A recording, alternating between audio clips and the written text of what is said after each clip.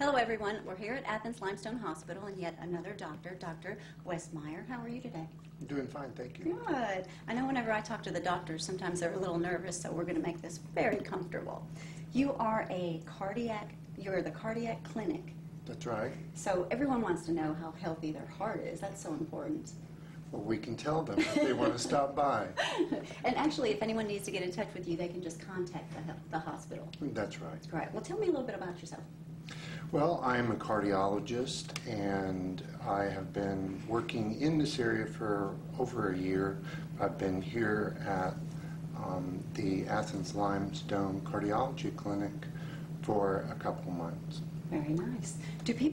How do they know it's time to come see you? I know there's so many symptoms you watch for, or if you're married to an older man, you're worried he's going to have a heart attack. But, I mean, what do you do when he grabs his chest? I mean, at what point do people really need to take it serious? Well, certainly if you have a family history of heart attacks in your family, you need to be very aware of some of the symptoms. A lot of times chest pain is different in different people. Okay. Generally, we look for pressure, heavy feelings of shortness of breath when you try and exert yourself, even being more fatigued with daily activity. Those can all be signs of heart disease. So when they come in to see you, what type tests do you put them through? Generally, if they are having symptoms, we will probably schedule some type of a stress test, either walking on a treadmill or pharmaceutical. We also do ultrasounds of the heart to see how they're squeezing.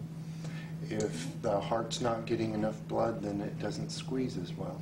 That makes sense. And the last question here, it says, what can be done to treat coronary artery disease? Well, we have several things. We can look at the arteries of the heart, which is called cardiac catheterization. If there are significant blockages, they can be opened with a balloon or a stent. In people who have severe blockages of all three blood vessels, then generally they need bypass surgery. So don't take those chest pains lightly. No. Not at all. No. Don't wait too late before you go see Dr. Westermeyer. All right. Thank you so much. Thank you. All right. Athens Limestone Hospital. You can check everything out on their website as well. We'll be back after this.